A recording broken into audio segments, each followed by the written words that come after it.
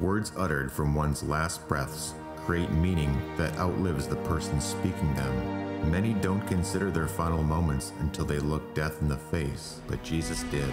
Every word he spoke brings us new life, but none greater than in his final breaths. As he hung there on the cross, tortured, dying, struggling for air and barely able to breathe, Jesus didn't hang in silence. He spoke to those around him, strangers, family, friends. Today from the cross, Jesus is speaking to you and me.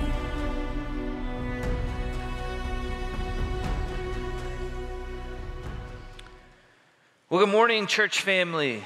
Turn with me in your Bibles to Matthew chapter 27 as we begin in verse 45. As we continue our walk through our sermon series titled, "The Cross Has Spoken."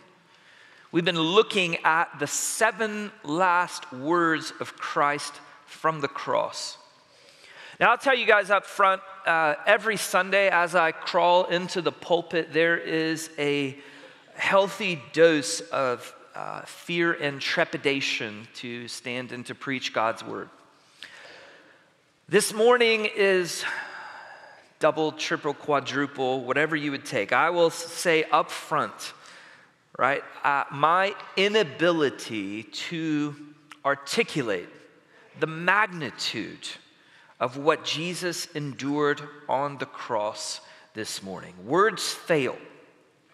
So let me plead up front for us to pray, right? There is no room for distant intellectualizing. We must invite the raw horror of the cross to assault us. Otherwise, there is no healing for our souls. It was the night of the Last Supper, and Jesus looked at his disciples with a depth of compassion and love for them. He knew they did not understand what was about to take place. Luke tells us that he entered the upper room with joy. He looked at them and said, I have been waiting to have this supper with you. In John, we are told that Jesus washed his disciples' feet and then took an extensive amount of time to proclaim to them the promises of comfort that the Holy Spirit would come. A comforter will come.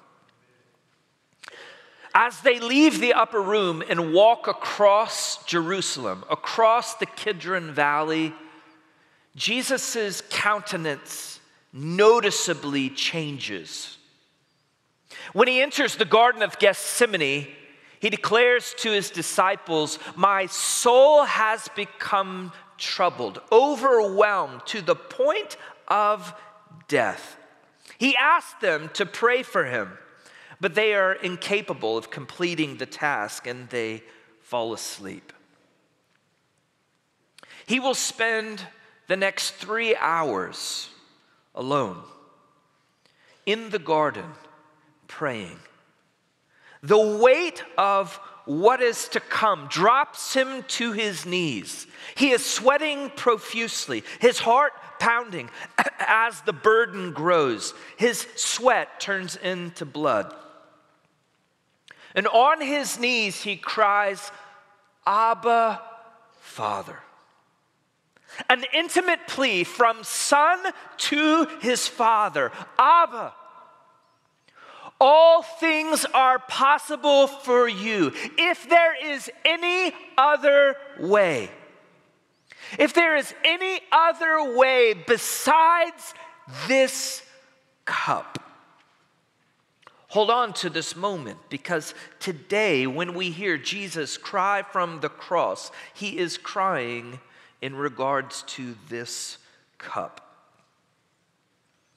Not my will, but yours be done. 3 times, apparently for an hour each, the Son goes to his Abba Father and pleads. Is there any other way? It is the reason he came. But in the moment, he must fight for faith. He must fight for resolve. And in the silence of the Father, the Son is assured that there is no other way. So without resistance, Jesus now marches towards the cup that awaits him. Willingly he goes. No more pleas, because he trusts that this is the Father's will. You see, Adam shamefully hid in the garden, but Jesus boldly presents himself. And as a sheep that is led, that is silent before its shears, so he did not open his mouth. Isaiah 53:7. Matthew repeatedly reminds us that he is the silent Lamb of God, without self-defense, explanation, or justification. He is silent before the Sanhedrin as they search for any accusation that might stick. He is silent before Pilate as the charges are brought. He did not utter a single word before Herod. Pilate will actually cry out in his place. Why? What evil has he done? But the Lamb of God remains silent. Have you ever wondered why, beloved? Because he stands in the silence of the condemned. And he is moving with resolve to drink the cup that awaits him. Jesus' silence compels us to pause and to examine each and every word that was spoken, that he would break that silence intentionally. And that is what we have been doing all along, combing through the last words of the cross. And this morning, friend, we have come to the cup. So listen as I read Matthew 27, verses 45 and 46. Now from the 6th hour, darkness fell upon all the land until the 9th hour. About the 9th hour, Jesus cried out with a loud voice, saying, Eli, Eli, lama sabachthani. That is, my God, why have you forsaken me? Will you pray with me? Our Heavenly Father, this morning we do confess to you that words fall short, that our heart's own ability to understand your holiness is so limited, that our heart's ability to understand the gravity of love that you have towards us is completely limited.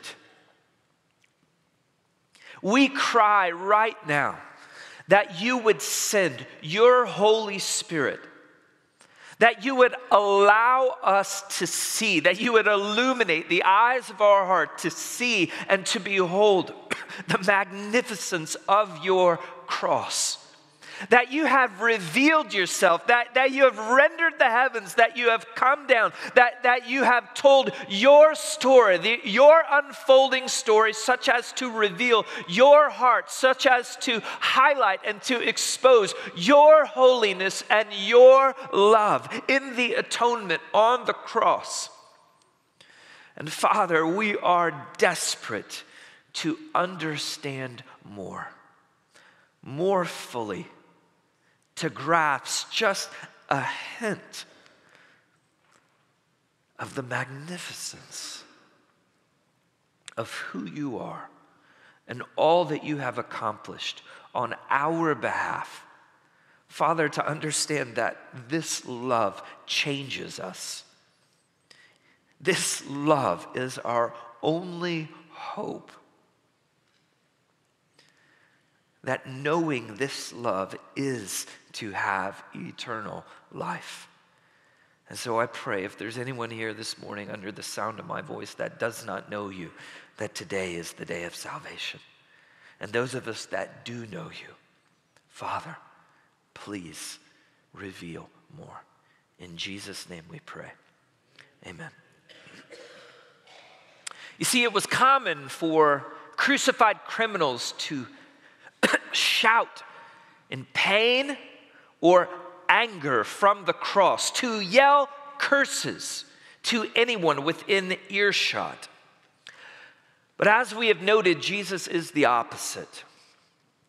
He is noticeably silent. He was crucified at 9 a.m. And for the first 3 hours, he has only spoken 3 times of note.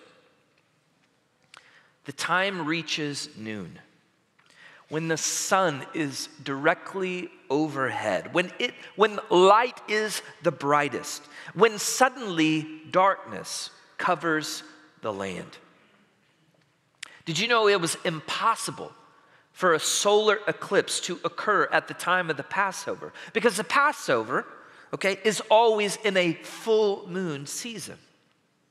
No, this was a supernatural sign of judgment, presumably covering the entire land of Israel, like the 9th plague of darkness over Egypt, signaling God's judgment. So too here, Matthew and Mark include the event as a symbol of the potent wrath of God. Now, there are a few Old Testament passages of note, but none more compelling than Amos chapter 8, verses 9 and 10. Listen to this. It will come about in that day, declares the Lord, that I will make the sun go down at noon and make the earth dark in broad daylight. And then I will turn your festivals into mourning. And I will make it a time of mourning for an only son. And the end of it will be like a bitter day. You see, as we've been walking through, the scene of mocking and hurling abuse has now transitioned to one of ire and darkness, as Jesus now hangs for 3 hours under the cloud of judgment. Up to this point, Jesus has been forsaken by group after group. He has been forsaken by the Jewish leaders who found the man and then they searched for the charge and accusation that they could put against him, such as to get rid of him. He has been forsaken by his government, by Pilate, who admitted that there was no basis for the charges against him, but would crucify him anyways. He has been forsaken by the crowd, the same crowd that heralded his entrance into Jerusalem just days prior in the triumphal entry, but has now been convinced that they can prove that he is or is not the Messiah by putting him to test, forcing him to miraculously come down from the cross and save himself, because cursed is anyone who hangs on a tree. He has even been forsaken by his own disciples. Judas, who betrayed him, the others who have scattered into hiding because of fear, and Peter denied ever knowing him. No one wants to die alone. Does it surprise you that one so good should be left so forsaken? But here we find that Jesus was forsaken by God himself. My God, why have you forsaken me? Now, before we go any further, there is a need this morning for me to put some guardrails into place. In order to speak accurately and yet into the mystery, we need boundaries. on either side. So do not label me a heretic or misunderstand what I'm saying. One guardrail. Theologians are clear to maintain that we are not talking about an ontological break in the Trinity. So in the same way that you would not say Jesus' divine nature died, likewise, there is an ontological union within the Trinity, that it is not appropriate to say that that union was broken, for how could it be? So whatever is meant here by forsaken must be within the boundaries of that. And admittedly, let's say it up front, we are entering into mystery because the gospel writers do not give us precise details here. But this is what I will say. Just as in the incarnation is a mystery, right? How could God become man? And yet in eternity past, as God planned and then made man in his image, God knew that the in his image part, that it had to include the possibility of the incarnation. So too here. In eternity past, the Godhead knew what redemption would cost. God knew the cross and the necessity of the forsaking. The Father and the Holy Spirit knew the forsaking of the Son and its compatibility with the Trinity. On the other side, the other guardrail, there are well-meaning Christians, because of the complexity of what I just described, who tried to sweep away Jesus' statement here on the cross. They say Jesus was not forsaken.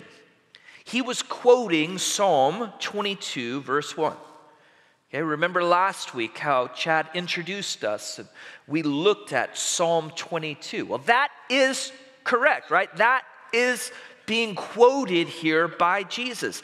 And they say at the beginning of the psalm, David is crying out that he is forsaken. But by the time you get to the end of the psalm has turned into joyful thanksgiving because he is delivered. So he's actually not forsaken, and Jesus is referencing the entire psalm. That's the argument. In other words, Jesus is simply crying out, Psalm 22. It looks like I'm forsaken, but I'm not. Now, the chief difficulty with this is that it makes void the very words coming out of Jesus' mouth.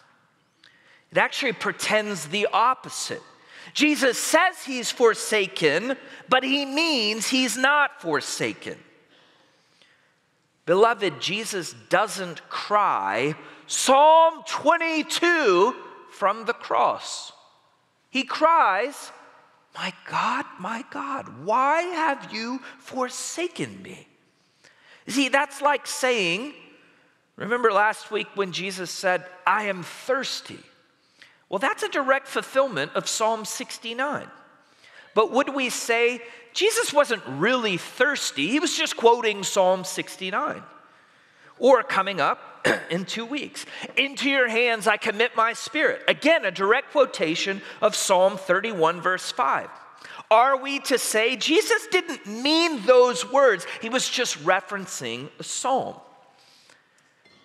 I would tell you no, it is better to take the words at face value. That Jesus is conscious of being forsaken by his Father.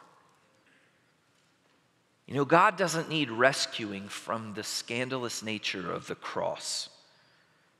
It was his idea from the foundation of the world. Acts chapter 2, verse 23 says, godless and evil men nailed him to the cross according to the foreknowledge and predetermined plan of God. So with those guardrails in place, we are invited to wade out into the water of the greatest act of love in all history. Come consider the price that he paid for you. My God, my God. This is a unique utterance for Jesus, who radically addressed God as Father, taught his disciples to pray, Our Father, and just hours before had cried out in the garden, Abba, Father. But now the address is, my God. Jesus still trusts, he still has faith, but the nearness of Father is no longer present. My God, why have you forsaken me? The word forsaken means abandon, to leave, to desert. At the end of Paul's life, in his final letter, he mentions that aside from Luke, all others had deserted him, left him to die alone. Hebrews 10:25 tells us as a congregation, do not forsake the assembling of yourself together. To forsake means to break fellowship, to abandon nearness. You say, oh, the depths that Adam did fall when he sinned in the garden. And hiding in shame, he was separated from God. But even in that moment, Adam did not, he did not become cut off to the degree that Jesus was. In fact, it was grace because of Jesus that Adam was not separated to the degree. To quote Kent Hughes, not even the most evil men of all of history, including Nero and Hitler, have ever known in this life the horror of being completely cut off from God. But Christ knew it. See, you and I have experienced varying degrees of emotional grief or betrayal or loss of friendship. But this has no parallel in human consciousness.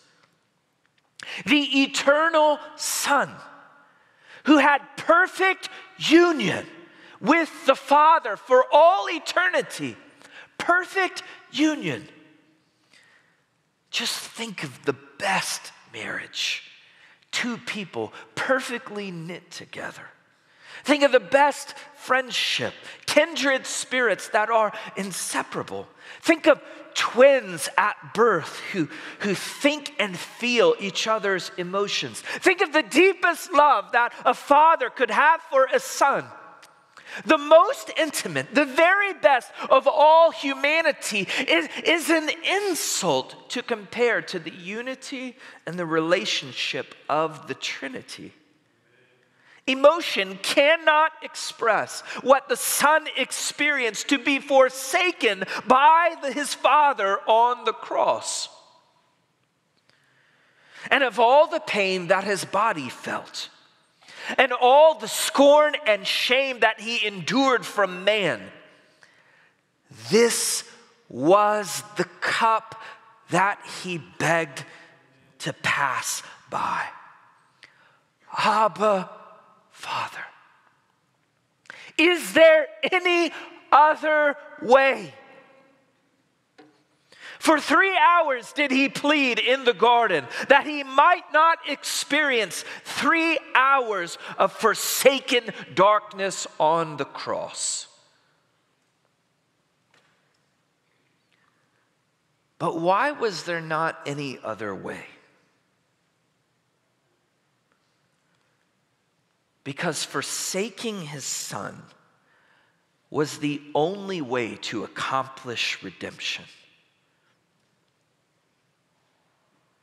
Friends, see the cost and understand the gravity of sin.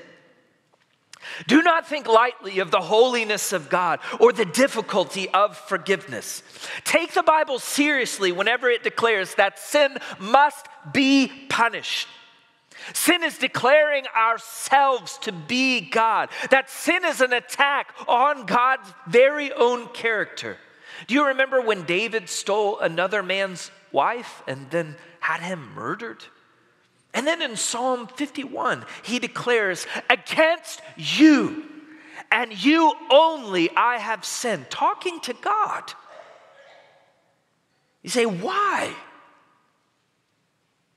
Because first and foremost, every sin must be seen through this lens. That God created me, that God gives me breath, and that all of my actions are either for or against Him.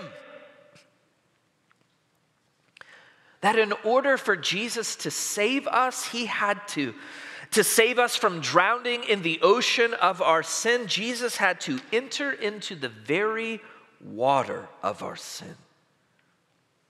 Take the Bible seriously when Galatians 3:13 says that Jesus became a curse for us. Take the Bible seriously when Peter says in 1 Peter 2:24 that Jesus himself bore our sins in his body on the cross. Or again, 2 Corinthians 5:21, God made him who knew no sin to be sin on our behalf. Beloved, this means that in order for you and I to be forgiven, Jesus had to, in some spiritual way, become every act of disobedience that you have ever committed. That your sin was placed upon him. That he entered the water of your shame and guilt and separation, and then the wrath of the Holy Father against every transgression had to be poured out, had to be punished upon his Son. If you want to know what God really thinks of sin, understand that there was no other way to redeem you than to forsake his Son. Further still, let us consider the sufficiency of his blood, because it wasn't just my sin. Consider the sins of the world, all the lies, envy, cold-blooded murders, hatred, jealousy, and pride. That wave after wave did he drink. And his blood is sufficient to make even the vilest sinner clean. To any and all who would call upon him, from all the world, from all of history, his blood is sufficient. But consider further still what it was like for the Holy Son, who knew no sin, who hates sin, to become a curse, to become sin, to become forsaken. You see, as darkness rolled over the noonday sun, and for 3 hours he drank the cursed cup of forsakenness, mind cannot comprehend. Emotion cannot express. But let me describe for you the effect. Because whatever was endured for that 3 hours on the cross, the Bible says that my sin deservedly separates me from a personal relationship with God, away from his presence and from being near to him eternally. The Bible says separated for eternity. And this is what my sin deserves. And so, whatever he endured in that forsaken moment undoes all of that for those who call upon his name. Completely removes the sting of death, the sting of separation, the curse of my sin, removes it all, and instead I receive his righteousness. Whatever he endured in that moment is an eternity of righteousness and forgiveness for me. Such that Colossians 2:14 can say, all of my debts were nailed to the cross. Hallelujah is right. My God, why have you forsaken me? What a good question. Why? See, because we've pondered what it means to be forsaken. We've reminded ourselves that this was the Father's plan. We've looked theologically at the necessity of sin being punished. But why would the Father ask this of his Son?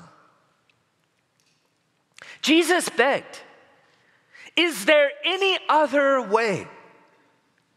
All things are possible for you. Is there any other way?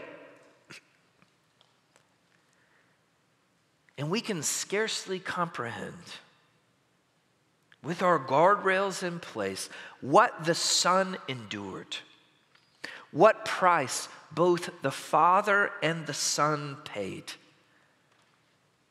And Isaiah 53 verse 10 says that the Father was pleased to crush the Son. That is scandalous. Pleased to crush his Son? Why? There is only one answer to why. When all the cost, when all the price, and when all the shame is considered, his love was greater still. That he willingly chose to give his Son to the praise of his glorious grace. That Jesus was forsaken, so I will never be, to the praise of his glorious grace. That Jesus became a curse so that I can be chosen, to the praise of his glorious grace. That Jesus became my sin so that I can become his righteousness, to the praise of his glorious grace. I wonder if we wouldn't sing for just a moment these words and lift our voices of amazing grace. Amazing grace, how sweet the sound that saved a wretch like me. I once was lost, but now I'm found. Was blind, but now I see. Beloved, to underestimate the holiness of God is to minimize the price that Jesus paid on the cross. And to minimize the price that Jesus paid, one will never comprehend the love of God for you. And this love is the foundation for everything in the Christian life. Out of this love we walk. And so I plead with you, listen to me, oh weary soul, what more needs to be done to say to you that you are loved? That Jesus Christ has felt your pain and worse. And you may wrestle to understand why God allows some pains that you endure. But do not doubt God's capacity to feel compassion for your pain. And when nothing else makes sense, remember the cross. Remember this, Romans 8:32. He who did not spare his own son, but delivered him over for us all, how will he not also with him freely give us all things? To see the cross rightly, to understand the love of God in the cross changes everything. That God, your Father, is for you. I will close with this story of the great hymn writer and Scottish pastor George Matheson, who at only age 15 was told that he was losing what poor eyesight that he had left. Now, he was a great, brilliant student. He continued forward in his studies. He enrolled early in the University of Glasgow, and his determination led him to graduate from college at the age of 19.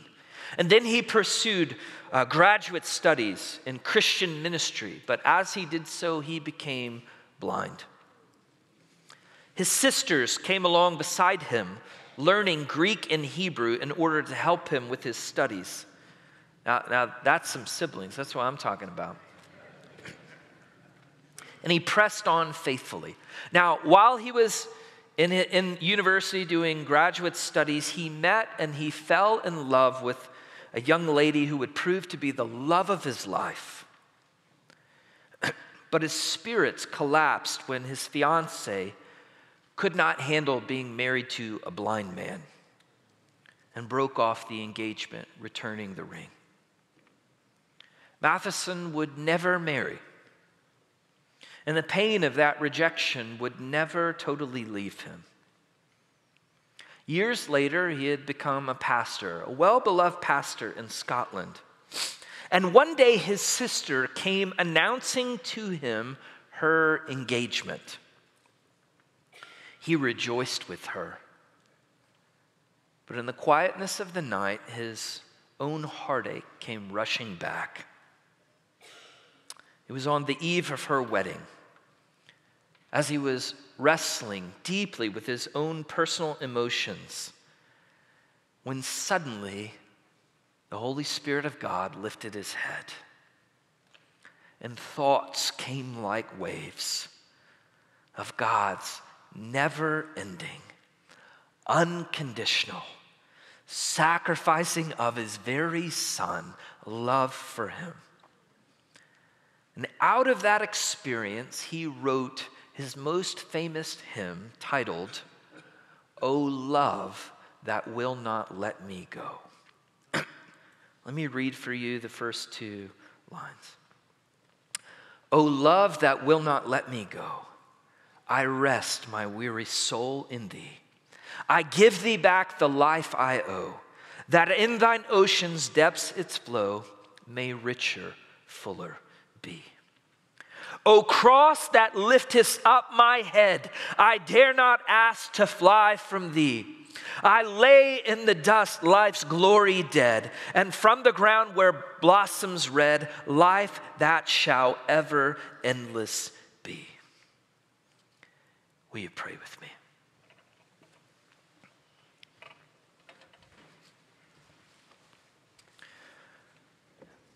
Our Heavenly Father, this morning,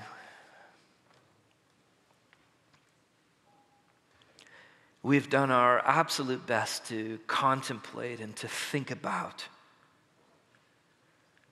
what your Son did for us on the cross. The cup that he did drink, the cup of forsakenness, so that we might be forgiven. Father, the cross declares that you are holy, that there is no God like you, that you dwell in unapproachable light, and we have no ability on our own to enter into your presence, that all have sinned and fall short of your glory. Father, the cross also declares that your love is greater still. It is greater. And that all who call upon it will find complete